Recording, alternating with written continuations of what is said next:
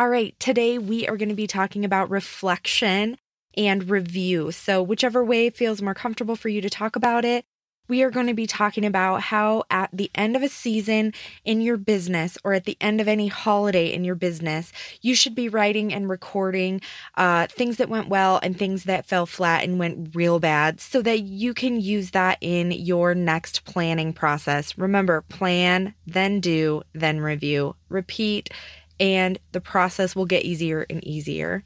Thanks so much for joining me today on The Small Business Hustle.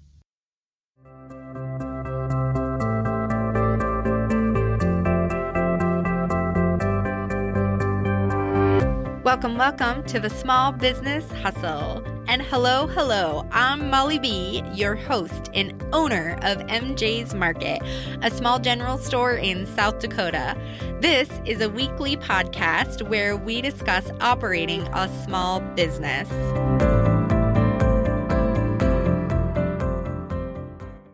All right, so today's quote is a tough one. All right, bear with me. Without reflection, we go blindly on our way, creating more unintended consequences and failing to achieve anything useful. Woo! That hurt. That stung. That was Margaret J. Wheatley. Woofta. All right, so she says, without reflection, we go blindly on our way, creating more unintended consequences and failing to achieve anything useful.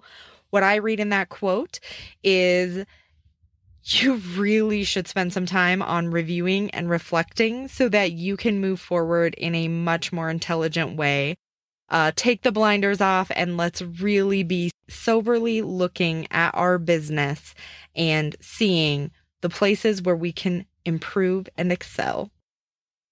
Okay, so let's jump into this. At the end of any season in my business or any holiday, I spend time writing notes, and I think you should too, and here's why. When I sit down and I write myself some notes right after the season has occurred, it gives me a chance to really summarize what happened in that time period and what went good, what went bad. And then what happens is when I'm planning for that holiday or that season, which usually, it's in the future. It's not like a year in advance because obviously I'm doing planning well before the holiday occurs again. But I can read that and kind of get a good summary away from when I initially thought it. And it still continues to help me to really see my perspective in that time. And then I can kind of think about it wholly in all of it with clarity. And I'm able to make a better plan to attack that season or holiday in the future. So it just continues to make me better. The other thing I do is I require this of key employees and or leaders. So you don't have to have everybody in your business do this, but I definitely think there's some key people that you should have doing this process. So for us, the most recent holiday that we are doing a review on is Valentine's Day. Let's think of another business, an accountant, for example. I would say every month around tax season is a holiday in and of itself. So I would do one for January. I would do one for February. I would do one for March. Maybe for a restaurant or a bar or any other kind of a service like that. If you have any large holiday event, you definitely should be taking notes on that. If it's a holiday, so I'm just, in the mindset of spring. So we have Easter coming. We have Memorial Day coming. Those are all a fixed day. So we know Memorial Day is on a Monday. That's that. Okay. We know that Easter is always on a Sunday. That is set. But how do shifts in a holiday like Valentine's Day affect your sales? If it falls on a weekend, is it different than if it falls during the week? And I can say absolutely, positively, yes. Now, whether it's better for your business or worse for your business depends on your business. If you have a restaurant, your business is likely going to be even higher on a weekend versus if the holiday falls during the week, okay? It might spread it out and prolong it more. I'm not an expert in the restaurant business. I am a lot more knowledgeable about retail sales, and I can tell you that we're going to do way better if that holiday is in the middle of the week because of the way that people's work patterns and habits go. It's going to affect how our sales are. So I'm going to take that into play when I am planning a holiday. Okay, so what are the kind of things that you want to write in these notes? So this is really important that you really spend some time thinking about this. If you're not really into writing yourself notes, record yourself some notes so that you can listen to it in the future. So, what you want to write down things like what marketing strategies did well. You want to be really specific about sell-through and the types of things, like looking at the things and deciding why did this sell through better than others. Going back to, a restaurant, well, what food items sold better than others? Again, when we're talking about an accountant, where were the ups and downs and like the holdups in our process? Was there something we could have done that would have made us more efficient? How were we doing at staying on top of clients? How were we at following up with people? If the season was a bananas blur and you didn't even have a thought to stay on top of your clients, maybe there's something you can do in the future that will make that process go better for you. Because if you get the information from your clients at the time that's convenient for you, I would imagine that the whole season will go better for you. So those are some things that I kind of think about when I'm writing those notes is all of the pieces from a whole. If your business is highly dependent on having a lot of labor and a lot of employees in place at certain times, how did that go well or how did it not go well? Sometimes you'll find that employees' attendance at work can drop off around a holiday. So is there something you can do to help improve that? Perhaps they're better at coming to work because they get better tips around that time. But it could be the other case is that they really want to go be a part of the event. So is there some sort of a bonus that you can structure that ensures they come to their shifts, but then plan their activities when they have time off?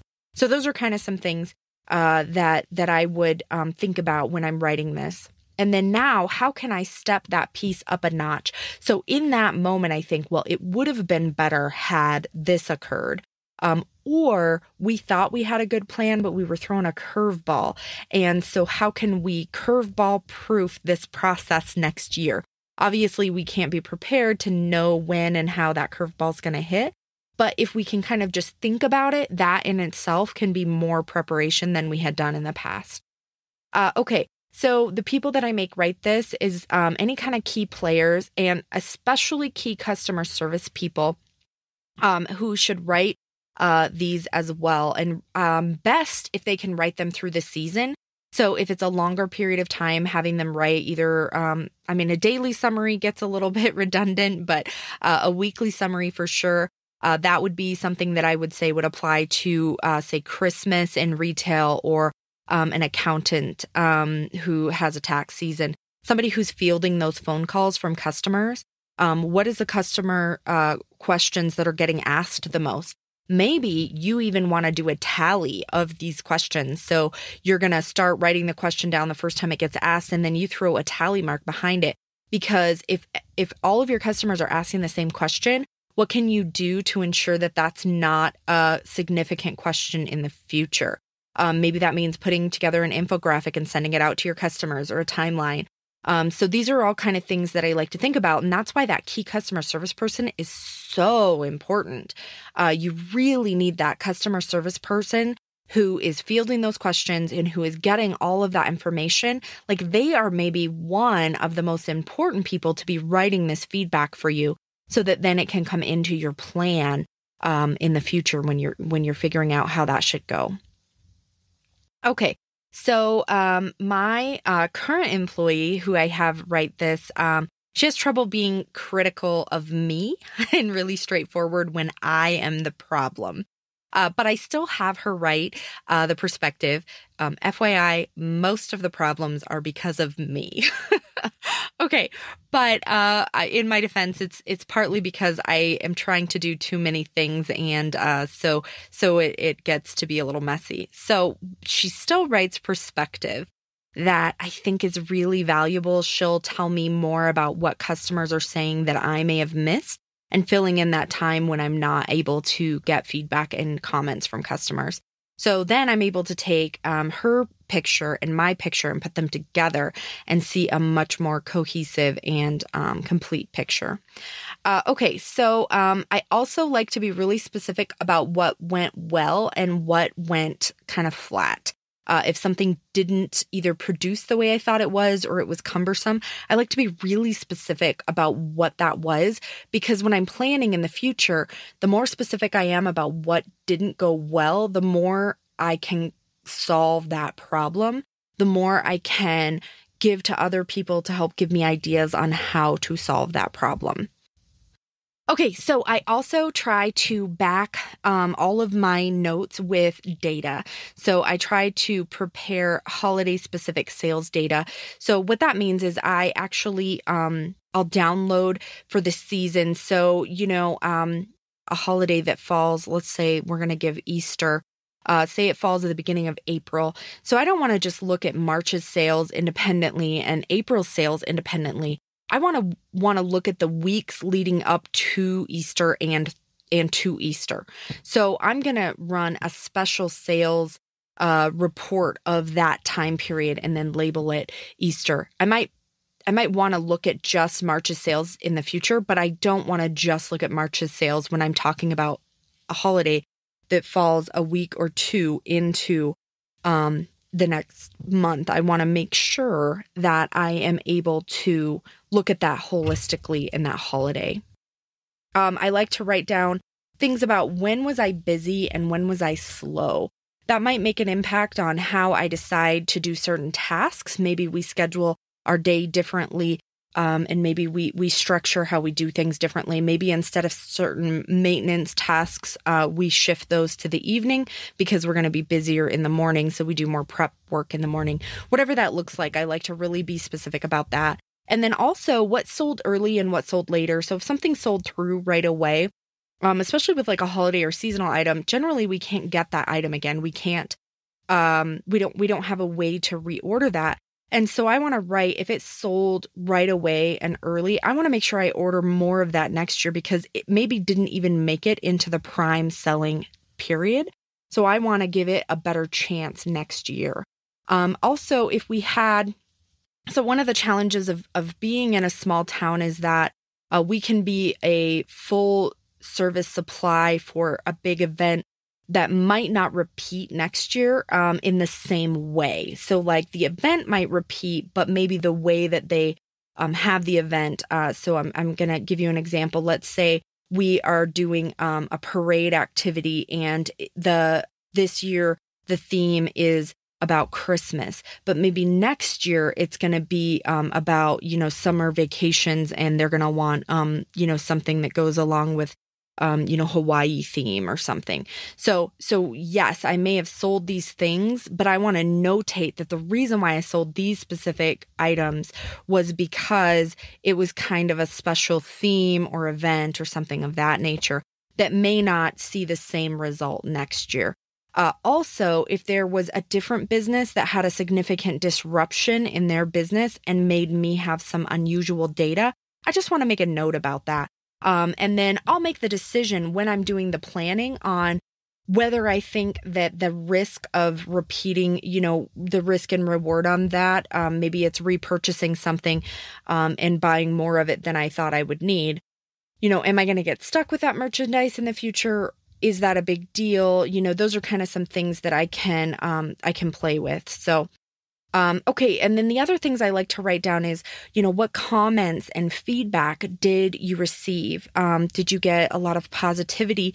Did you get any negativity? Because you want to fix the negativity as fast as you can. But the positive feedback, you might want to shift into your marketing advertising for the next year. If somebody says you made this as easy as the ABCs, you want that in your marketing message. Like, straight from the customer's mouth, the person who's been through it said, this was the solution and I solved it for them. So this is why it's so important that you write this down, because now all of a sudden you may have been marketing this way, but you get this feedback and you go, oh my gosh, I didn't even realize that this was solving the type of problem that it is. And it was an oversight on my part. Here I'm making it even easier than I thought. And that is the way I should be marketing it. Okay, so what are some examples of how this has helped in my business, or how has this helped in things that I've done? So one of the examples is I have a lot of background working at a retail pharmacy, and so flu shot season is a real thing.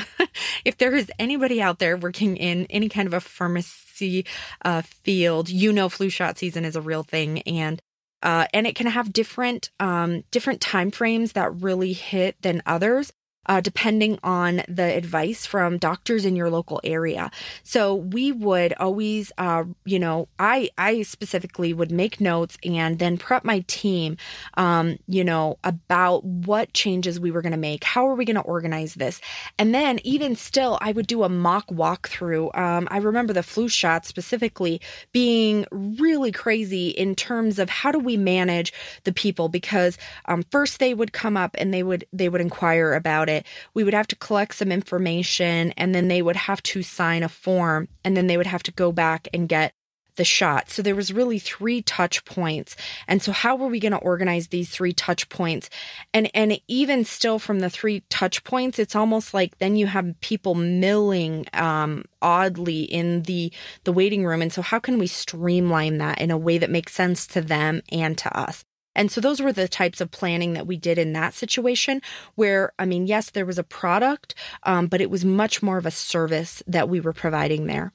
The other thing that I would do is on the retail side of my my business, when I worked in that retail pharmacy, we would get a truck, a weekly truck. And I said, if you are figuring out what's on the truck as it comes down the belt, you have done yourself a huge disservice.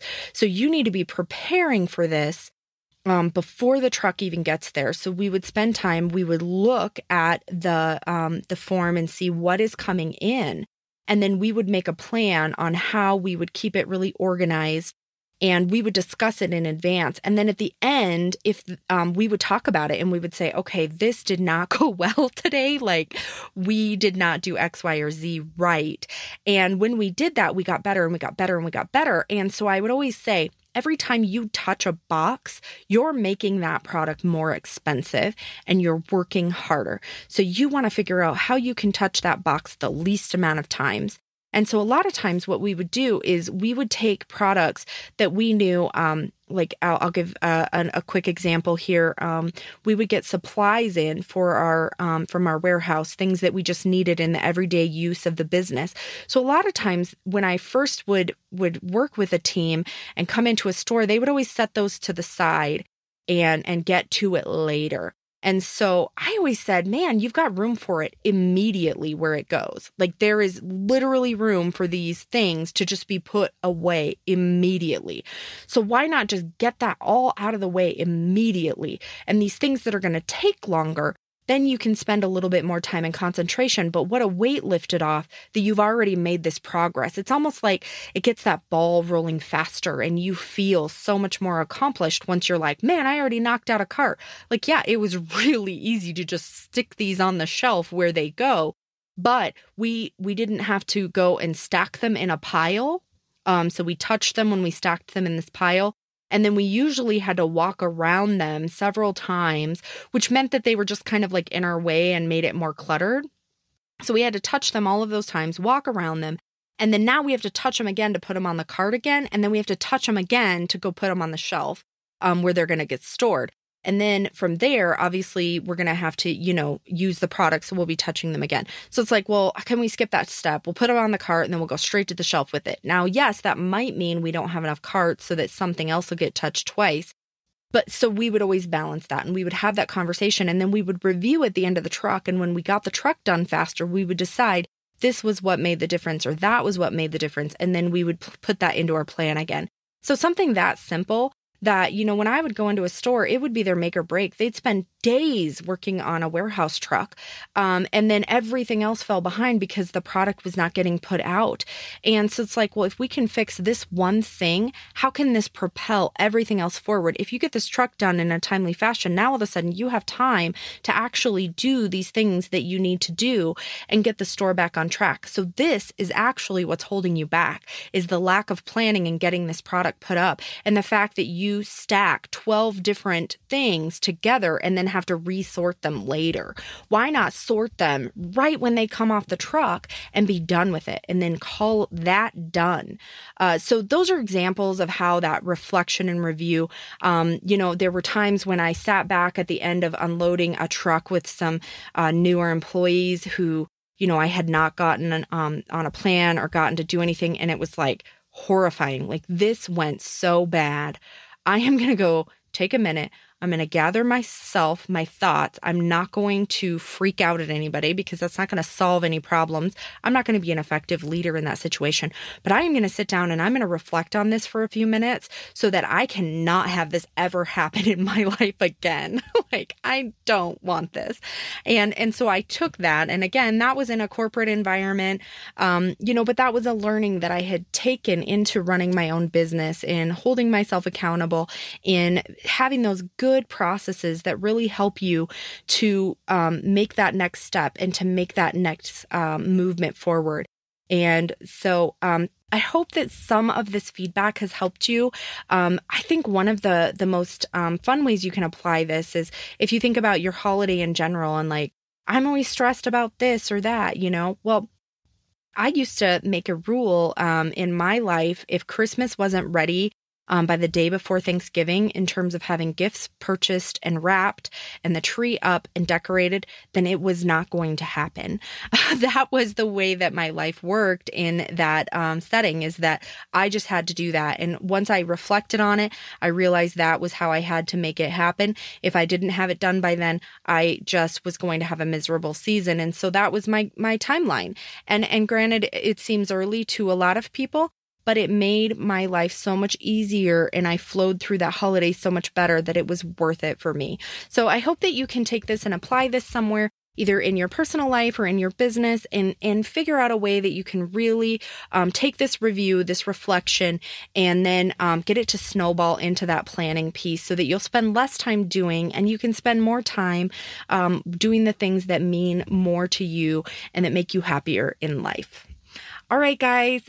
That is all I have about review and reflection. And upon review, I would really love your review in any podcast player that you're using. I would love all the stars. I think stars are amazing. So all the stars will make me happy. And go ahead and march out there, spread some positivity, and I hope that you have a fantastic week. Thank you for joining me this week on the Small Business Hustle. I would love to hear your feedback so I can better serve you. And don't forget to subscribe so you can catch me next week, where we'll continue to talk about small business.